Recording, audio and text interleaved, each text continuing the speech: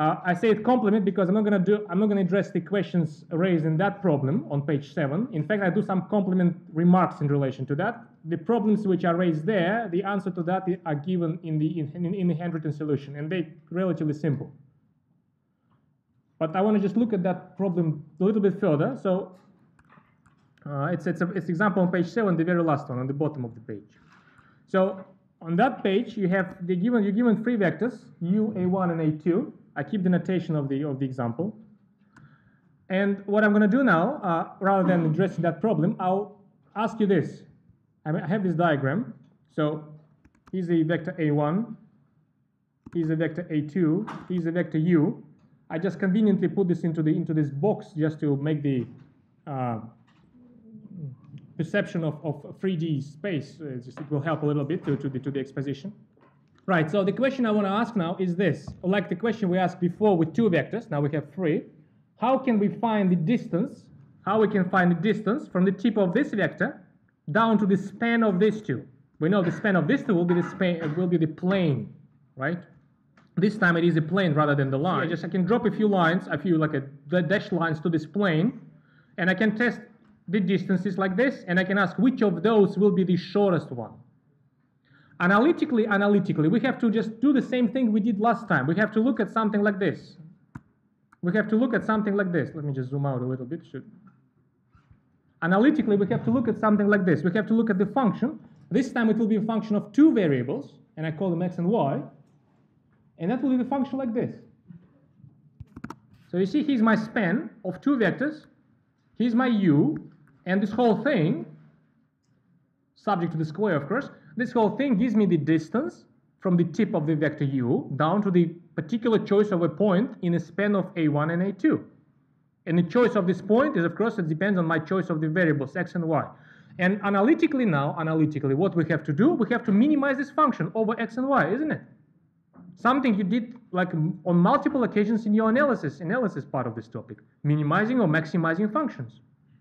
Of course, there is a little complication here. Who sees the complication? Thank you very much. It's a function of 2 variables. You never look at this kind of problems. You look at the function of 1 variable.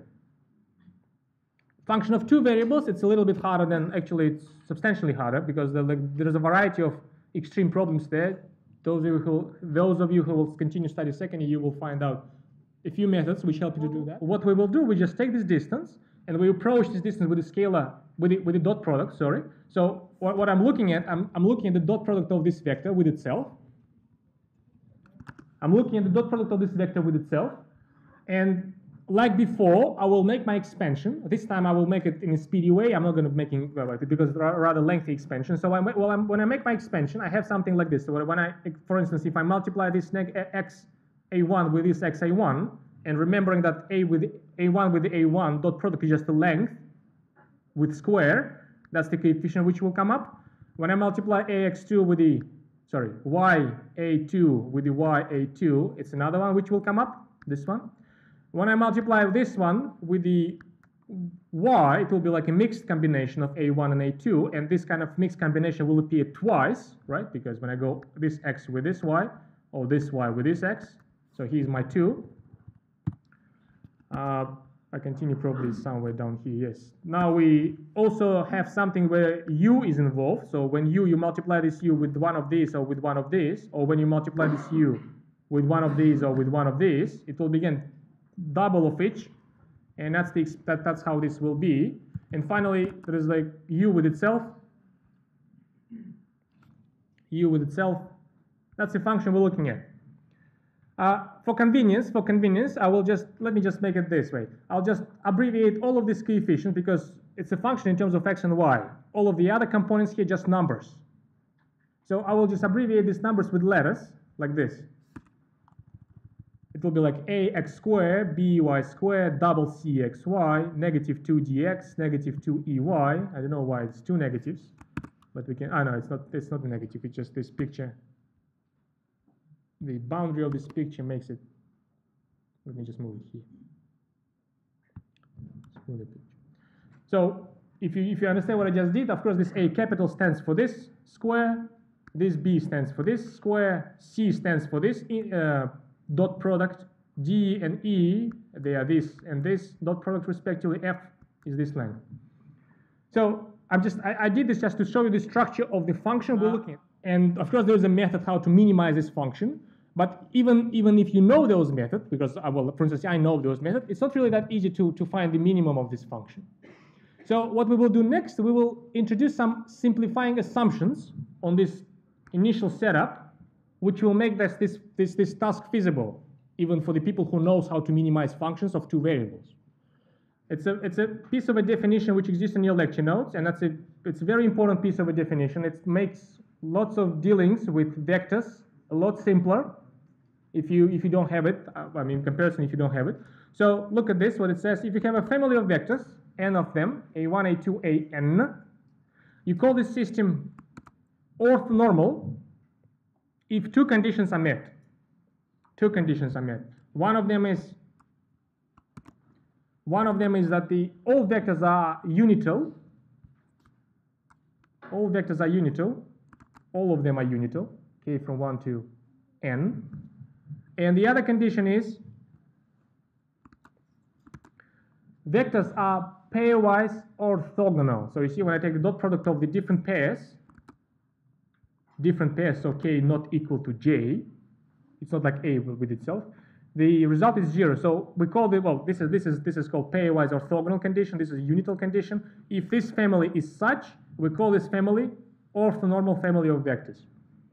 Typical example of the orthonormal family of vectors is the standard basis vectors. Remember those which were like 1, 0, 0, 0, 0, 1, 0, 0, 0, 0, 0, 1, 0, 0. So vectors which has all zeros except one in one particular chosen position. It's a typical example of the orthonormal system of vectors. Now, if I put this extra condition on my two vectors, a1 and a2, so if I request them to be extra orthonormal, so if in this now, but back to this problem, if I now ask my vectors to be orthonormal, this function becomes a lot simpler, because look at the coefficients. This coefficient will be 1. It's the orthonormal condition. This coefficient will be 1. This coefficient will be 0 because of the perpendicular condition on the a1 and a2. So if I know in advance that a1 and a2 are not just randomly chosen vectors, but still randomly, but orthonormal, my function becomes simpler. It becomes like this. Two coefficients becomes identities, and one just disappears. This kind of function we can study for minimum without any advanced knowledge of the second year math. Who knows how? We can complete the square. Thank you. We can complete the square because like, if I combine this x with this double dx and this y with this double ey, it's a perfect choice or perfect opportunity to do completion of the square. If I complete the square, look what I will have. That's the completion around x. This is a completion around around y. Now, I have to, of course, like if you expand this, if you try to verify this, if you expand this, first two term in the expansion will cover this x, will cover this negative 2dx, but the third one, it's not covered, we have to take care of that, and that's my taking care of that. And now we can answer the question when this function takes the minimum value, right? Because we're looking at the function, which is basically a number plus two positive quantities, and the lower these positive quantities are, the lower the function. And the lowest of the low for these two positive quantities is when they are zeros.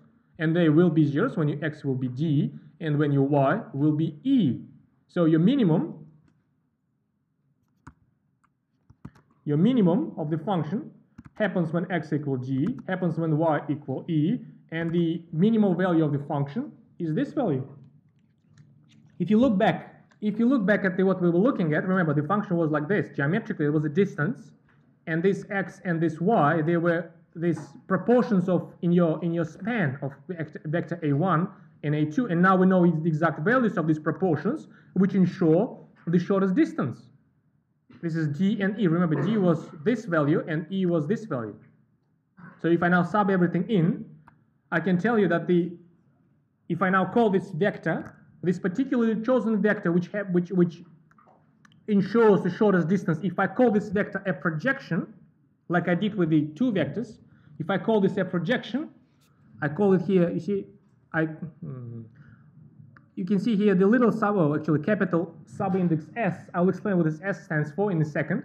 But if I call this vector a projection, this vector will be this vector. This is this linear combination with the specifically chosen X and Y. This S is just a span of A1 and A2. And that's how we find the projection onto a span of two vectors rather than one vector. We have now analytical formula for that. The only extra condition we require that these two vectors, they must be orthonormal. You can compare this with the formula for instance, when you go for the span of one vector for the line, the one which we did last time. In a similar fashion, if you have enough, enough patience, you can figure out how to come up with this projection onto the span of three vectors or four vectors, especially given this extra orthonormality condition.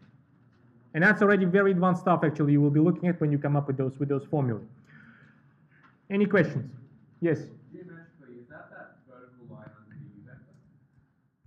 Geometrically, well, if you believe that all of these angles are 90 degrees, I mean, like this picture makes such an impression, but I never stated that, right? But this picture makes such an impression. Then this projection, it will be not a drop perpendicular. It will be this diagonal which goes from the origin, because this vector is a span of A1 and A2. This is a vector which is supposed to be in the plane. So it's the vector which will be going from the origin down to the base of your dropped perpendicular. However, the fact that this vector will be a perpendicular, in fact, I mean, not this vector, but the difference of this vector, you take projection SU, this vector. The fact that this vector, the difference of U with the projection, so your intuition and your experience with the three-dimensional space suggests it will be the drop perpendicular. The formal justification of that's the handwritten solution for the problem on page 7. It is actually this problem is raised on the page 7, and that's why they tested. So the reason I call this the complement, the problem on page 7 doesn't give you the explanation why this expression appears, and it doesn't give you the name for that. This explains to you why the problem on page 7 looks at the combination like this. Because this combination gives you the analytical formula for this very important vector, a projection of a given one onto a span of 2. That's why I call it the complement to the page 7. Any questions? Yes? What do you do by projection?